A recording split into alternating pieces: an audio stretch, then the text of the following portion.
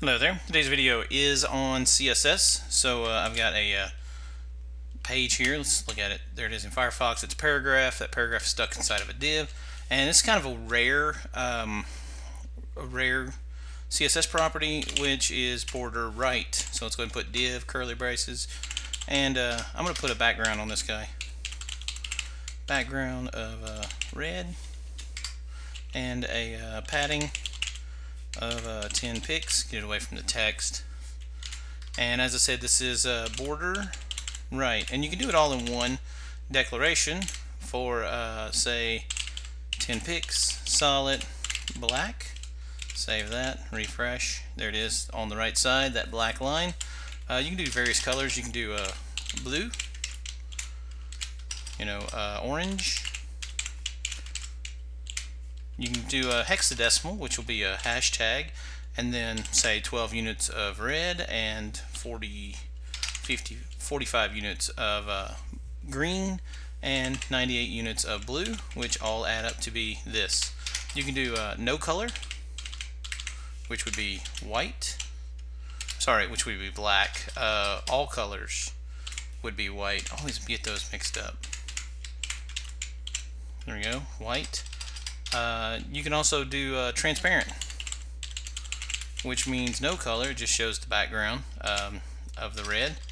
Oh wait, you don't have to do the pound sign though in front of it, just like that. So let's say, for example, that you have a 10 pixel border of solid black all the way around all of your divs. Save that, refresh. There you go. You can do specific stuff. So we're going to do this locally here. We're going to do style equals open quotes, and say you have all the divs set up this way, but you want this particular div to be slightly different on the right side. So border right style of double. Save that, refresh. There you go. Double line. There's a dotted, dots, dashed, dashes. You can do inset, which isn't going to do a lot of good because it's a 3D. You need it all the way around.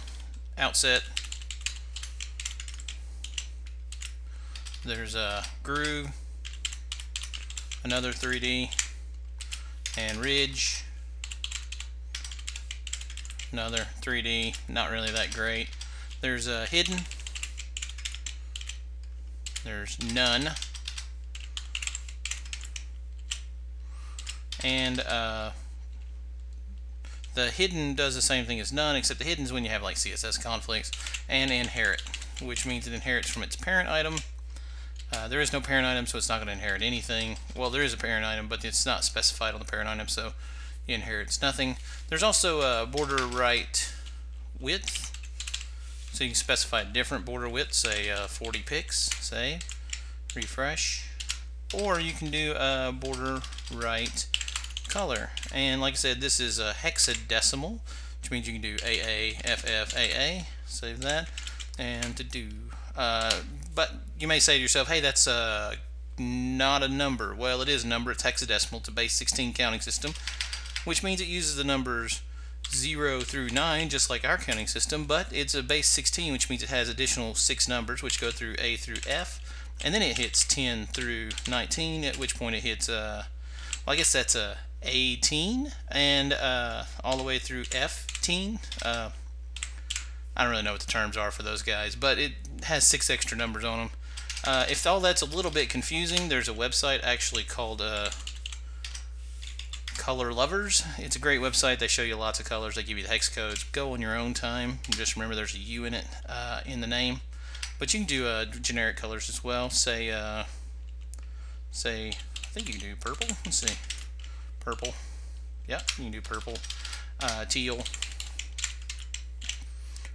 But that kind of leaves it open, for the browser interpretation to whatever they decide to make it. But there you go. That's how you use the border right color. We've talked about border right style, border right width, and then just plain border right. And remember, the border right, you can do the same way that you do with the border declaration. You do 40 pixels, black, and dotted. There you go. So that's how you use those various CSS properties. Hopefully you'll get to use them, and thank you for watching. If you've enjoyed the experience of this tutorial, why not share it with your friends?